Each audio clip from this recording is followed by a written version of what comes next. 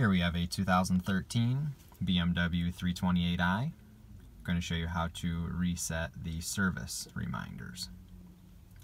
We'll be using the on-screen display here, the push to start button, and the trip button off to the left-hand side of the gauge cluster.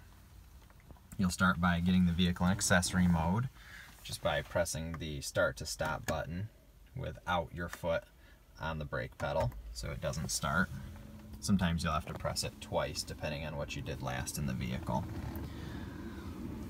Once this screen comes up, if there are any reminders like that services do, then you'll have to press the trip button to clear them. Since I don't have any reminders here, then I'm good to go. What I'll need to do is press and hold the trip button.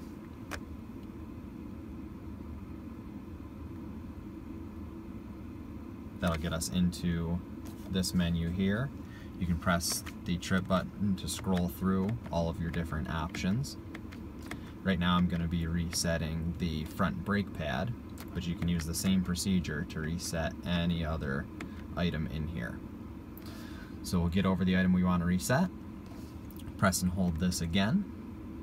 It'll come up reset with a question mark.